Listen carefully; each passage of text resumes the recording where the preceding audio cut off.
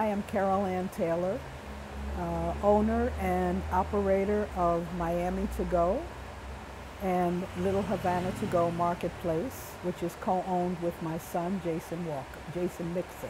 We have had Little Havana To Go since the year 2000. We closed in 2014, reopened in 2015 as a marketplace, as opposed to Little Havana To Go, because after all of the years of watching the growth in tourism in Little Havana and what has come onto the street, we decided that it was important to give tourists and visitors an authentic view of Little Havana. So in this store, we honor and celebrate artisans who bring their own art, their own craft, make them here, and you can speak to them.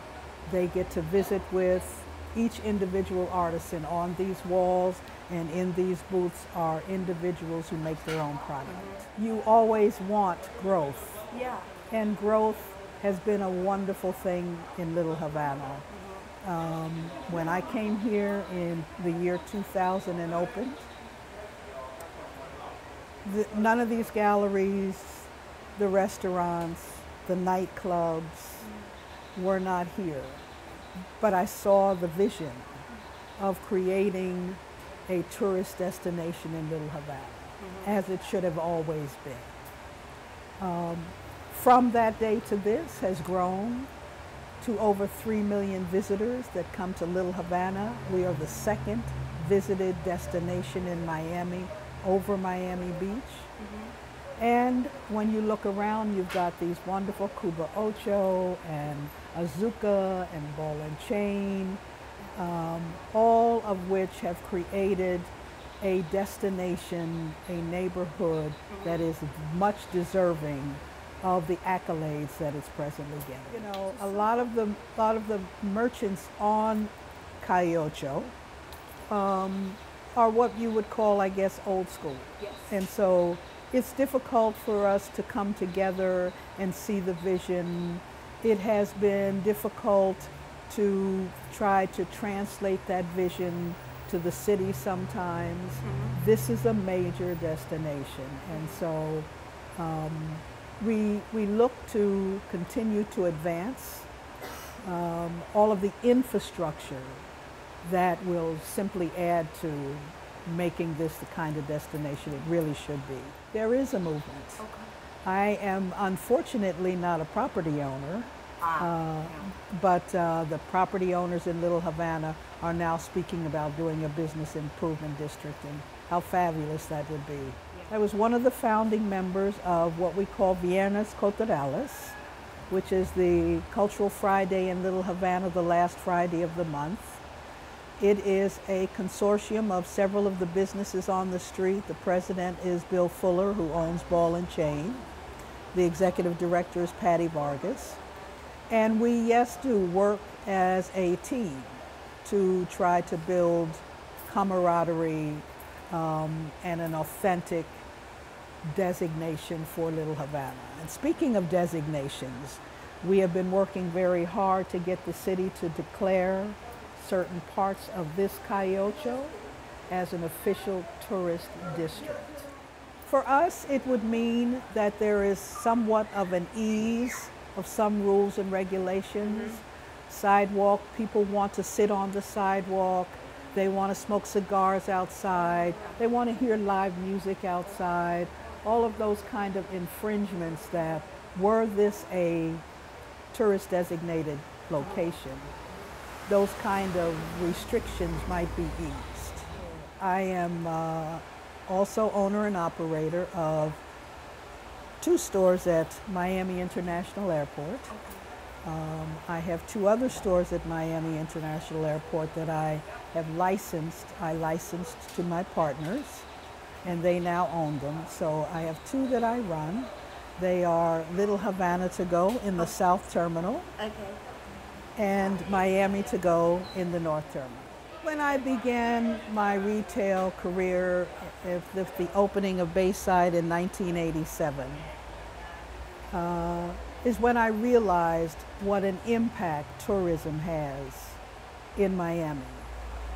And the kind of visitors that came then are not much different than those that are coming now, except that there is a worldwide recognition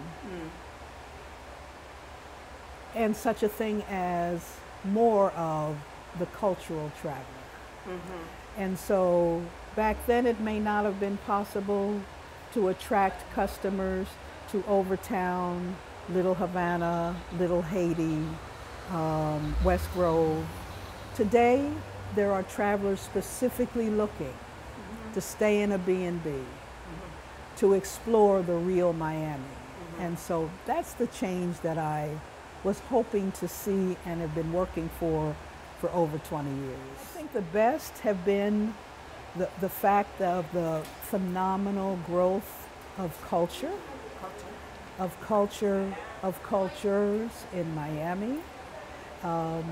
It's been a really heart-rendering experience to see the recognition that is finally coming to these wonderful heritage neighborhoods.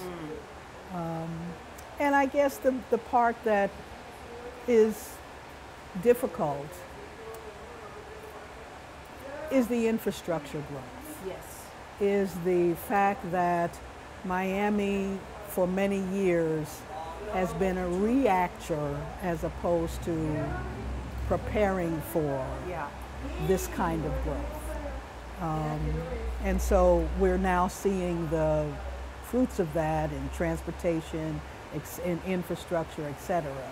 Yeah. But it's a wonderful Miami that we presently live in. Opportunities are growing for all neighborhoods, and really for all peoples.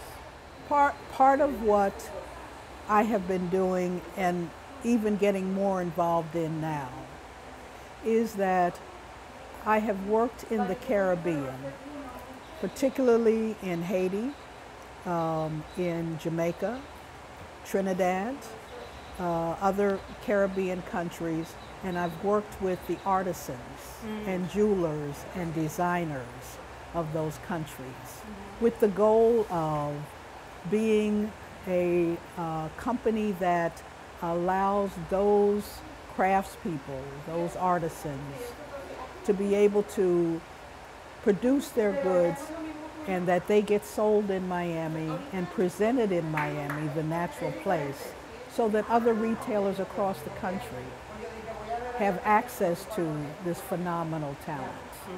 I'm working on a website called Cultures to Go. Cultures to Go.